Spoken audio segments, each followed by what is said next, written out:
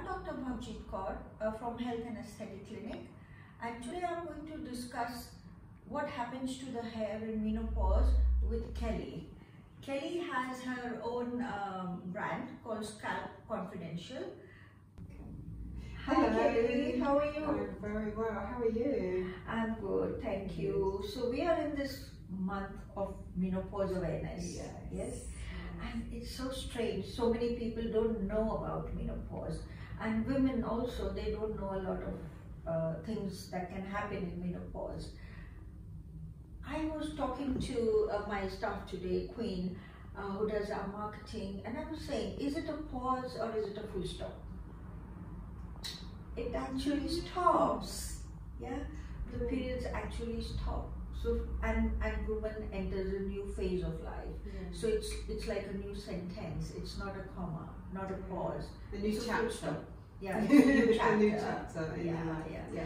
So you see a lot of patients for hair. Yeah. So what do you see in patients with menopause? What happens to their hair? I see. Well, the main thing that they would normally present with is that their hair starts to kind of, in just above the temple area, starts to get finer and finer here, but also it can become thin all over, maybe not as shiny and as healthy, coarse, doesn't grow as fast, they get a lot more shedding, they get all manner of problems that they come in with, but the main thing I notice is they don't know that could be caused by the menopause, or caused by maybe the estrogen declining, or the hormones starting to change in their bodies. So that's why it's good for us to have this chat today, because everyone thinks hot flushes, night sweats, mood swings, everybody knows those in a little box, but there's so many others. What's your Yes, so there are two main types of hair loss that can happen in women.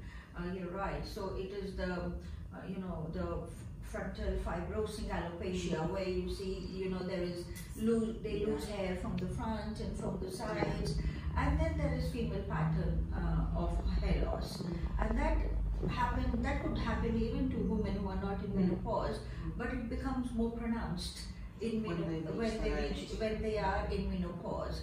So, so there is estrogen dependence in that type of hair loss. The frontal fibrosing alopecia, the one that you see that in the front there is no hair, it mostly happens in fair-skinned people, in the white skin type. It's not seen so much in ethnic people. And I know it's so depressing. And if they start the treatment when they are approaching menopause, it's not that they have to wait for menopause.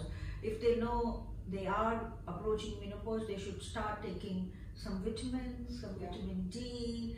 They should start having some treatments for hair growth with growth factors like AQ solution and some dermastamping that will help to boost the hair growth. What are your thoughts on that?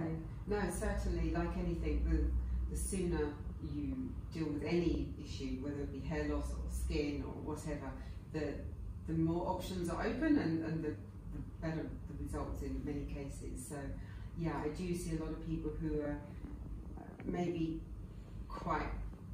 their hair loss may be quite progressive, or it might be sort of quite a way down the line, and it would have been great to have seen them a year ago, 6 months ago. Yeah, so these treatments can help hair growth to come back? Yeah, again, it depends on the underlying cause, but talking just about this particular thing, it's certainly a course or two of AQ skin solutions with something like Viviscal together can really help to rebalance the hair cycle and help to sort of feed and nourish and rejuvenate the hair cells and the hair follicles. And women also have, sometimes women have having periods just before they actually become menopausal, so they lose a lot of iron, so there could be iron deficiency. So we need to check their bloods for iron, vitamin B's, vitamin D, In UK, everybody is deficient in vitamin D because there's no sunlight. So from October to March, everybody should be on vitamin D as there is not enough sunlight. Also, women in menopause, they start getting facial hair. So that is also another issue. In one area and gains in another. Yeah. So when they start getting facial hair, they can come for laser hair removal and they can have that treatment done for facial hair. So hair, losing hair on the scalp and getting hair on the face is very common during menopause. And of course, in this clinic we can help with getting more hair on your scalp and getting rid of the extra hair on your face which you don't want.